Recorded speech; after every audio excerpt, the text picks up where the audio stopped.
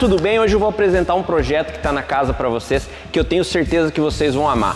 Não é normal, não é comum a gente mostrar algum motor para vocês aqui que não seja um motor V8, mas a gente está fazendo esse belíssimo Opala aqui e vai ter atualização agora constante porque a equipe está trabalhando em toda velocidade.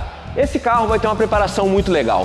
Motor 6 cilindros, o bom e velho 400 ou 250S, recebendo todas as peças da melhor qualidade, pistão forjado, biela forjada, mancal de aço, comando tucho crawler, tudo do bom e do melhor. Cabeçote feito no CNC, uma turbina gigante, galera, uma turbina com capacidade de gerar aí até 1000 cavalos, e a ideia nossa é que a gente consiga uma potência muito próxima disso. Vai ser tudo gerenciado por uma FT600, vai ter controle de velocidade de roda, controle de tração, booster controller, vai ser um carro assim sensacional que o cliente quer andar na rua e também quer participar na pista. Vai ter um câmbio TH400 com transbrake que garante aí um câmbio com muita força para aguentar todo esse torque. Então fiquem ligados, fiquem atentos e vocês vão receber muita novidade aí semanalmente sobre esse Opalão maravilhoso que está na MHP.